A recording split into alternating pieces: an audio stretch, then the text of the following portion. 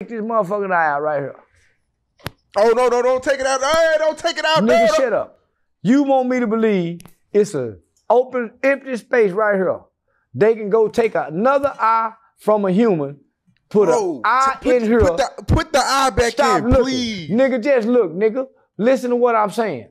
You think they can take an eye and put an eye in here that's not in there and make this motherfucker see and it ain't nothing in there right now? I'm insulted that you would even ask me some bullshit like this.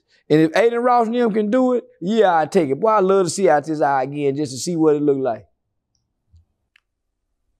Do you take it out before you go to sleep every night? No, I play like it's a real eye. And I don't never take it out.